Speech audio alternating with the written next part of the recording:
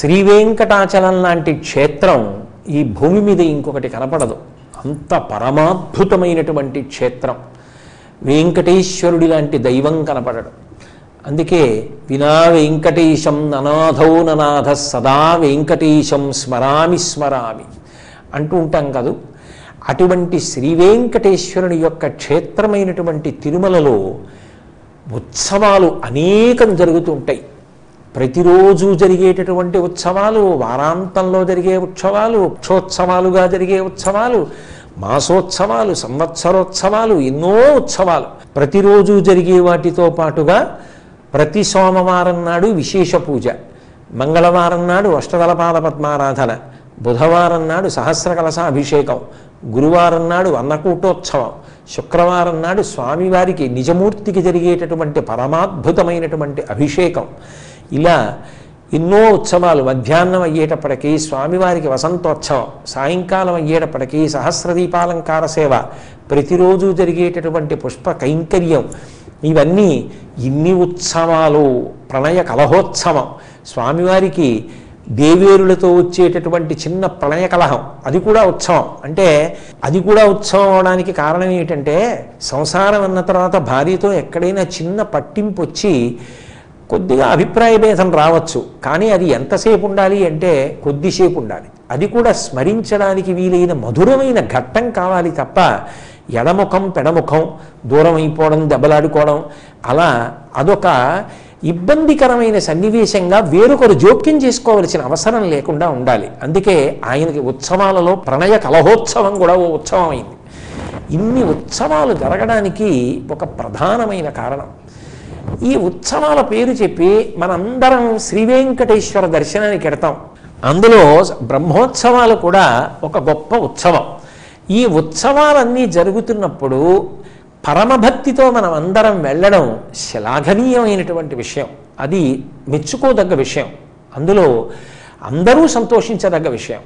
కానీ ఆ ఉత్సవానికి వెళ్ళినప్పుడు మనందరం కూడా ఒక విషయాన్ని కోరుకుంటూ ఉంటాం. అందుకే ప్రతిరోజు సుప్రభాతంలో ఆ మాట అంటాం, అహం దూరతస్తే పదాంభోజయుగ్మ ప్రణామిచ్చయాగచ్చ సేవాంకరోమి సకృత్సేవయా నిత్య సేవా ఫలం తం ప్రయచ్ఛ ప్రయచ్ఛ ప్రభో వెంకటేశ అంటాం. స్వామి సకృత్సేవయా, నీకు సంవత్సరంలో ఎన్నో ఉత్సవాలు జరుగుతుంటాయి. ఒక్కొక్క రోజు గంట గంటకి ఉత్సవాలు జరుగుతుంటాయి. ఒక్కొక్క రోజు నువ్వు అనేక వాహనాల మీద పెడుతుంటావు. రథసప్తమి నాడు అనేక వాహనాల మీద ఒక్కరోజు ఊరిరిగింపుగా పెడతాడు. కానీ నేను 365 రోజులు ఇన్ని ఉత్సవాలు చూడలేను కదా. నేను ఏదో ఒక ఉత్సవానికి ఎప్పుడో వస్తూ ఉంటాను. ఆ ఉత్సవంలో పాలు పంచుకుంటాను, ఎంతో సంతోషిస్తాను, వెళ్ళిపోతూ ఉంటాను. కానీ నేను వెంకటాచలం వెళ్ళి ఈ ఉత్సవమే చూశాను, నేను చూడని ఉత్సవాలు ఇన్ని ఉన్నాయి అని నిరాసక్తత, నిస్పృహ నేను పొందకూడదు. నేను గొప్ప సంతోషాన్ని పొందాలి. అసలు నిజంగా చెప్పాలంటే నా జీవితంలో ప్రతి క్షణం నీ ఉత్సవం చేసేవాడిని కావాలి, నన్ను అలా అనుగ్రహించు అని అడుగుతాం. ఎలా జరుగుతుంది? అక్కడెక్కడో బ్రహ్మోత్సవాలు అవుతున్నాయి తిరుమలలో, నేను ఎక్కడో ఉన్నాను. మరి ఎలా ఉత్సవం కింద చేసుకుంటాను? రథసప్తమిన అక్కడ వాహనాల మీద స్వామివారు ఊరిరుగుతున్నారు, నేను ఎక్కడో ఉన్నాను. ఎలా నేను ఉత్సవంలో పాల్గొంటాను? అంటే ఆ ఉత్సవంలో పాల్గొనడానికి ప్రతివారు కూడా ఆలోచించుకొని అనుసంధానం కావలసిన లక్షణం ఒకటి ఉంటుంది. దీన్నే శంకర భగవత్పాదులు సౌందర్యలహరిలో అన్యాపదేశంగా ఒక అద్భుతమైన విషయాన్ని ప్రతిపాదన చేస్తారు. జపో జల్ప శిల్పం సకలమపి ముద్రా విరచనా గతి ప్రాదక్షిణ్యాక్రమణమచనాద్యహుతి విధి ప్రణామ సంవేశ సుఖమఖిలమాత్మార్పణ దృశ సపర్యాపర్యాయస్తవ భవతు ఎన్మే విలసితం అంటారు. మనం ఏది చేస్తున్నా లోపల ఉన్నటువంటి మూలానికి అనుసంధానం కావాలి. ఎక్కడో లేడు వెంకటేశ్వరుడు, ఇక్కడే ఉన్నాడు. అందుకే అన్నమాచార్యుల వారు శ్రీ వెంకటేశ్వరుణ్ణి ప్రస్తుతి చేస్తూ వడిబాయక తిరిగే ప్రాణబంధుడా అన్నారు.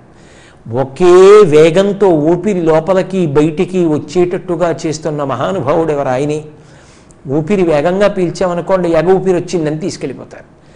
ఊపిరి తీయట్లేదు అనుకోండి, దిగు ఊపిరి వచ్చిందని తీసుకెళ్ళిపోతారు. ఆ ఊపిరి సమానంగా నడిచేటట్టు చేస్తున్నవాడెవరున్నాడో వాడు ఆ ప్రాణబంధుడు. అటువంటి ప్రాణబంధుస్వరూపమైనటువంటి ఓ శ్రీ వెంకటేశ్వర అని అన్నమయ్య ప్రస్తుతి చేసినట్టే ఇక్కడే ఉన్నాడు. వాడి అనుగ్రహం చేతనే అన్ని ఇంద్రియములు పనిచేస్తున్నాయి. దక్షిణామూర్తి స్తోత్రంలో నానాఛిద్రఘటోదర స్థిత మహాదీప ప్రభాభాస్వరం జ్ఞానం యశ్చతు చక్షురాదికరణ ద్వారా బహిస్పందతే జానామీతి తమేవ భాంతమనుభాత్యే తత్సమస్తం జగత్ అంటారు. కుండకి 9 కన్నాలు పెట్టి దీపం పెట్టి దాని మీద కుండని బోర్లిస్తే దీపపు కాంతి అన్ని కన్నాల్లోంచి బయటికి వస్తుంది. అలా ఇక్కడే ఉన్నటువంటి శ్రీ వెంకటేశ్వరుని యొక్క అనుగ్రహ విశేషం అన్ని ఇంద్రియములలోంచి పైకొచ్చి కన్ను చూస్తోంది, చెవి వింటోంది, చెయ్యి కదులుతోంది, కాళ్ళు కదులుతున్నాయి, తిన్నది జీర్ణమవుతోంది, భావనలు మాటగా మారుతున్నాయి. ఇన్నిటికీ కారణం వెలుగుతున్న దీపం. ఆ దీపం వెలగకపోతే 9 కన్నాల్లోంచి కాంతులు రావు. ఈ లోపల దీపం వెలుగుతోంది కాబట్టి ఇవి జరుగుతున్నాయి. లోపలే ఉన్న వెంకటేశ్వరుణ్ణి నేను స్మరణ చేస్తున్నాను అనుకోండి, స్వామి నువ్వు ఇక్కడున్నావు, ఇక్కడుండి నాతో మాట మాట్లాడిస్తున్నావు, నువ్విచ్చిన మాట ఏది ఉన్నదో అది 10 మందికి పనికొచ్చేటటువంటి మాట కావాలి, 10 మందికి శాంతినిచ్చే మాట కావాలి. నా మాటల వలన ఎవ్వరూ బాధపడకుండుదురుగాక, నా మాట ఎప్పుడూ కూడా జ్ఞాపకం ఉండే మాట కావాలి, 10 మంది దుఃఖాన్ని పోగొట్టే మార్గాన్ని చూపించే మాట కావాలి. అటువంటి మాట కాని మాట నేను మాట్లాడను, ఆయన ఇచ్చిన శక్తిని నేను దుర్వినియోగం చెయ్యను అని ఆయన కదా స్వరపేటిక కంఠంలో పెట్టినవాడు, ఆయన కదా భావాన్ని మాటగా మార్పు చేస్తున్నవాడు అని నేను లోపల ఆయనతో అనుసంధానమై పలికిన పలుకులన్నీ ఆయనకి చేసిన ఉత్సవములే. అలాగే నేను చేతులు కాళ్ళు కదుపుతున్నాను అంటే నా గొప్ప కాదు. చేతులు కదలక కాళ్ళు కదలక ఇబ్బందులు పడుతున్నవారు ఎందరో ఉన్నారు లోకంలో. కానీ నా చేతులు కదులుతున్నాయంటే స్వామి ఈ కదలినటువంటి కదలికలు నేనొక్కడును సంతోషపడడానికి కాదు, నా చుట్టూ ఉన్న వారందరూ కూడా సంతోషపడడానికి వీలుగా కదలాలి. ఇలా నా చేయి ఎప్పుడూ చూపించకుండుగాక. నేను ఎప్పుడైనా ఎవరి వంకైనా చూస్తే మీకేం బెంగలేదు అని ఇలా అనగలగాలి. నేను ఉన్నాను కదా, మనందరం ఉన్నాం కదా, మనం కలిసి కట్టుగా ఉందాం, ఏం బెంగపడకండి, మీకోసం నేను, నా కోసం మీరు అని స్త్రీ పురుష పండిత పామర కుల మత వర్ణ వర్గ ధనిక పేద విచక్షణ లేకుండా మనందరం భగవంతుని యొక్క బిడ్డలమన్న భావన లోపల రూఢము కావాలి. మాతాచ పార్వతీదేవి పితాదేవో మహేశ్వర అంటారు శంకరులు. ఆ శ్రీ వెంకటేశ్వరుడు ఆదిలక్ష్మి మా అమ్మ నాన్న అనుకున్న నాడు మనందరం అన్నదమ్ములం అక్క చెల్లెళ్ళం. అప్పుడు ఐకమత్యత తప్ప ఐక్యమత్యంగా ఉందామని ప్రతిజ్ఞలు చేస్తే వస్తుందా ఐకమత్యత? మనందరికీ తల్లిదండ్రులు వాళ్ళు అన్ననాడు మనం అందరం సోదర సోదరీమణులం అన్న భావన చేత ఐకమత్యత వస్తుంది. కాబట్టి స్వామి నువ్విక్కడున్నావు, అది నువ్వే మళ్ళీ మిగిలిన వాళ్ళల్లో ఉన్నావు. కాబట్టి నేను ఎప్పుడూ నా మాట చేత ఎవరినీ బాధ పెట్టకూడదు, నా కాళ్ళ చేతుల కదలికల చేత బాధ పెట్టకూడదు. గతి ప్రాదక్షిణ్య, నా కాళ్ళు కదులుతున్నాయంటే నీ అనుగ్రహం. కాబట్టి నేను అడుగు తీసి అడుగు వేస్తే నిన్ను స్మరిస్తాను అని అనుకున్న నాడు ఆయన యొక్క అనుగ్రహం అని అనుకుంటుంటే తీసివేసిన ప్రతి అడుగు పరమేశ్వరుడికి చేసిన ప్రదక్షిణమే, పలికిన ప్రతి పలుకు గోవిందనామమే, చేసినటువంటి ప్రతి అవయవపు కదలిక కూడా భగవంతునికి చేస్తున్నటువంటి సేవలే, ఉత్సవంలో సంతోషంగా చేతులిచ్చి చేస్తున్నటువంటి నామోచ్చరణమే. అలా అనుసంధానం చేసుకోవడం అలవాటైందనుకోండి, అలవాటైతే తన పట్ల తాను జాగ్రత్త, ఇతరుల పట్ల జాగ్రత్త అలవాటవుతుంది. తినేటప్పుడు లోపల పరమాత్మ ఉన్నాడు.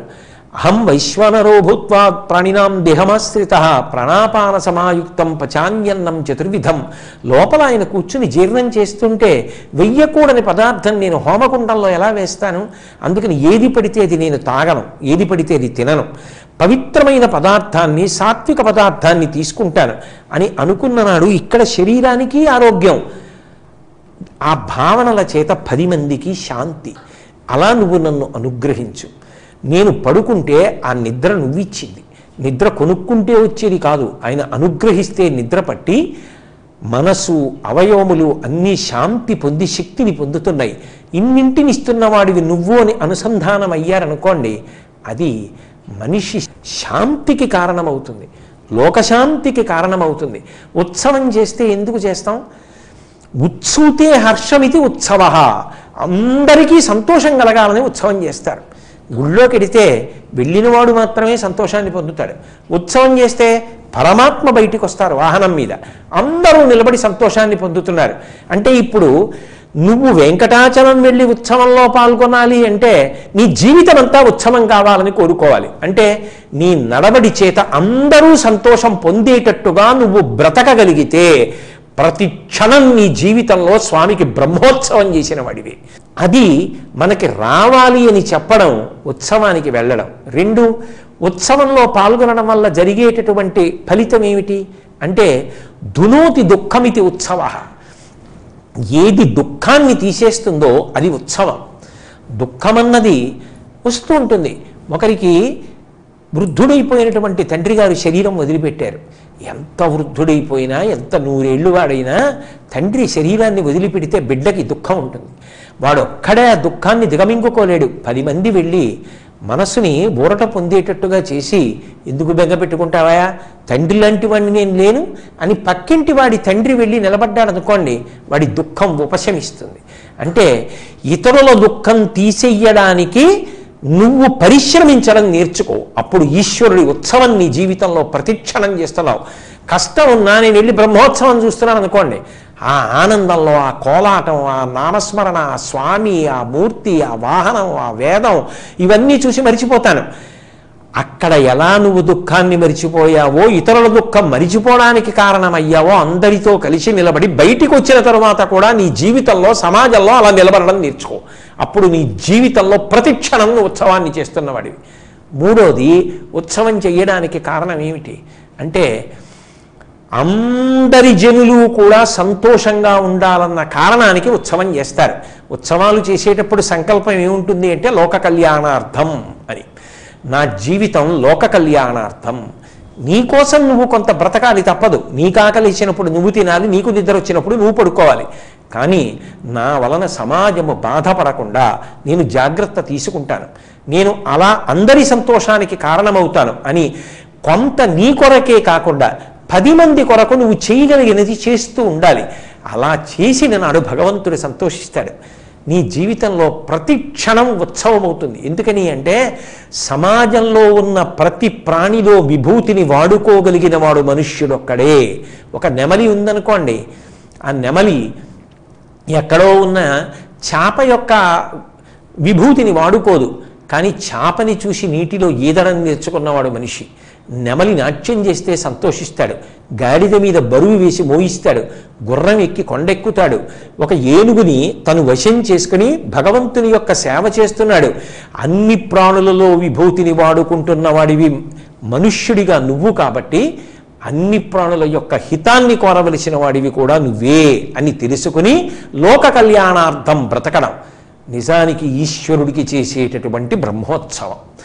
అలా అందరూ బ్రతకాలని సంకల్పం చేసి, స్వామి ఒక్కసారి నీ ఉత్సవానికి ఎప్పుడో ఏడాదికో 2 ఏళ్లకో వచ్చి పాల్గొంటున్నాను, కానీ అలా ఎప్పుడో వచ్చానన్న మాట నా యందు మిగలకుండుగాక, ప్రతి క్షణం ఉత్సవం కావాలి. ఎవరో ఒక మహానుభావుడు ఒక మాట అన్నాడు, నాకు 50 ఏళ్ళుంటే నేను ఈ భూదేవికి రుణపడ్డానన్నాడు. ఎందుకని అంటే ఈ భూమాత 50 సార్లు నాకు సూర్యుడికి ప్రదక్షిణం చేయించింది అన్నాడు. ఎలా అంటే నేను భూదేవి ఒడిలో ఉన్నాను కాబట్టి అమ్మ చంటి పిల్లాన్ని ఎత్తుకుని దేవాలయంలో ప్రదక్షిణం చేస్తుంది. అలా ఈ భూదేవి నన్ను ఒళ్ళో పెట్టుకుని 1 సంవత్సరానికి సూర్యుడి చుట్టూ తిరుగుతోంది. నాకు 50 ఏళ్ళు వస్తే నేను 50 సూర్య ప్రదక్షిణాలు చేశాను. ఎలా? నేను చేసినవి కావు, నా తల్లి భూమాత నన్ను ఎత్తుకుని ఆ సూర్యుడికి ప్రదక్షిణం చేయించింది. అమ్మా నీకు రుణపడిపోయానమ్మా, నాకు ఇంత పుణ్యాన్ని కట్టపెట్టావు, ఆ భూమాత పట్ల నువ్వు ఉండవలసినటువంటి ప్రేమతో ఉండు, మిగిలిన ప్రాణులన్నిటి పట్ల నువ్వు ప్రేమతో ఉండు. అలా ఉండడం లోక కళ్యాణార్థం, ఉత్సవంగా బ్రతకడం. ఎప్పుడో ఉత్సవానికి రావడం మంచిదే, కానీ జీవితాన్ని ఉత్సవంగా మార్చుకుని బ్రతకడం నిజమైన ఉత్సవం. దానికి వెంకటేశ్వరుడు సంతోషిస్తాడు. అలా బ్రతకడానికి కావలసిన భావన పటిమను నాకు సమకూర్చు, అలా నన్ను అనుగ్రహించు అని అడగడానికే అహం దూరతస్తే పదాంభోజయుగ్మ ప్రణామిచ్చయా గచ్చ సేవాం కరోమి సహృత్ సేవయా నిత్య సేవాఫలంతం ప్రయచ్చ ప్రయచ్చ ప్రభో వెంకటేశ. స్వామి, ఎప్పుడో సకృత్ ఒక్కసారి వచ్చి చేసినటువంటి సేవ నిరంతర సేవగా మారేటట్టు నన్ను అనుగ్రహించు అని మనం వెంకటేశ్వరుణ్ణి కోరుతాం. అలా కోరితే ఆయన అనుగ్రహిస్తాడు. అదే ధ్వజంగా నిలబెడతాడు.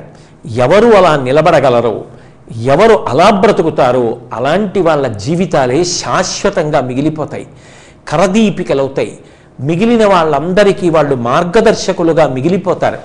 అలా మన జీవితం ఉత్సవంగా మిగిలిపోయేటట్టుగా చేయగలిగినటువంటి వాడు శ్రీ వెంకటేశ్వరుడు కనుక, స్వామి మమ్మల్ని అలా అనుగ్రహించి మా జీవితాలు సార్థక్యం పొందేటట్టుగా మమ్మల్ని అనుగ్రహించు అని మనం ఆ స్వామివారి పాదములకు సాంజలిబద్ధకంగా శిరసు తాటించి నమస్కరించి వేడుకుని సమాజ శాంతికి కారకులమవుదాం.